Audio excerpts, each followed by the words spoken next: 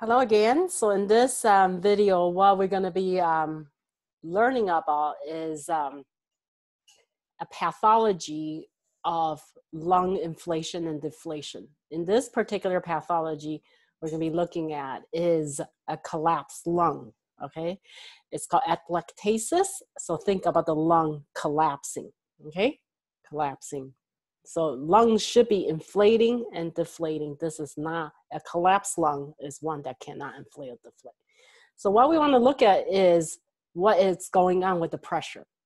So if you guys remember back in the original slide where I stressed that how important it is that the intrapulmonary, which is the lung pressure, be greater than the intrapleural pressure, okay? So this is a very important relationship. It has to be greater so that the lung has a greater pressure than the surrounding so it can inflate and deflate. In a collapsed lung, this is what should normally happen, but this relationship is disrupted where now the intrapulmonary pressure is now less than the intrapleural pressure. This is not normal. So how do you get to this point? So there's two things that we're looking at. So there are two ways that this can happen. One is that the intrapulmonary pressure went down. So this is the first scenario. And the second scenario is if the intrapleural pressure, the purple one, went up. Okay, so let's look at both of the scenario and how this happens. Okay, so again, this is not normal. It should not be like this. So if you drop the intrapulmonary pressure, it's going to be less than the intrapleural. Or if you increase the intrapleural, then that's going to also be greater than the intrapulmonary pressure. Okay, the first example is that just like we talk about the intrapulmonary pressure went up. Okay, so how does this happen? This is actually quite common. It's called post-operative atelectasis. What that means is post-operation. So think about when a patient's under anesthesia and they're in a 4-hour open heart surgery. Well, all that mucociliary escalator is not moving the mucus and the breathing's assisted. So then when they wake up from the operation, there's going to be a lot of mucus that needs to be cleared. And if that doesn't get cleared, then there's going to be a large mucus accumulation, and the mucus plug forms and plugs the airway. So when the airway is plugged, the alveolar pressure is going to be changed because the air can no longer exchange in and out the airway. So that causes the air in the alveoli to go down, and that deflates. So think about deflation of the alveoli. So if the lung is like this, now it's deflated. So when it's deflated, that's less pressure than it was before. So deflation of the alveoli leads to a decrease in intrapulmonary pressure.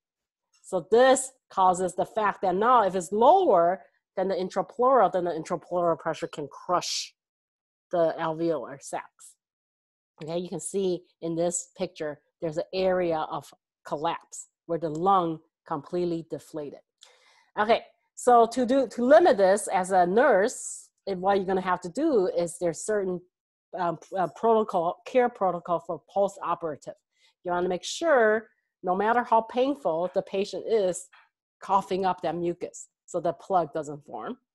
And two is that they should have deep breathing to reinflate and the alveoli so the alveolar pressure can be maintained.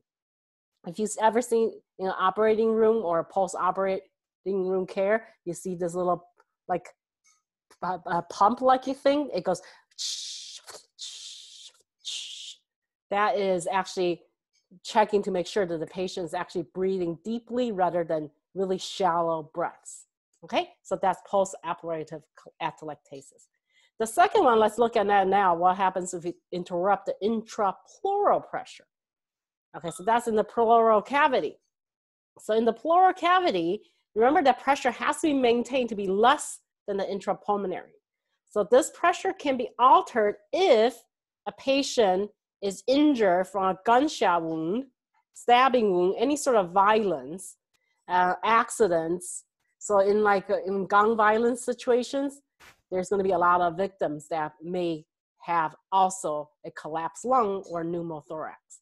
So what happens is if there's a puncture wound in the lung or a gunshot wound, the air can get sucked into the pleural cavity. As more and more air gets sucked in, the greater and greater the intrapleural pressure. If the intrapleural pressure goes above the intrapulmonary pressure, then that's going to push and collapse the lung. You can see here at different degrees of collapsed lung, and that's a pneumothorax. Okay, so and this also can happen with other lung infections and also other things. But obviously, when you have a lung that's completely collapsed and cannot inflate or deflate, you lose that lung function. Okay, so now you have only 50% lung function. Okay, so in the hospital, what you have to do is put a tube, a chest tube, into the patient and suck out that air, decreasing the intrapleural pressure. So decrease the pleural pressure, suck the air out. And when that happens, that gives the lung, the intrapulmonary pressure, a chance to reinflate and reestablish the pressure. This will keep on happening. If air goes in again, you have to suck the air out again so that the lung can reinflate. Until the wound, the gunshot wound or the stabbing wound heals, the patient has to be monitored to make sure another pneumothorax does not happen.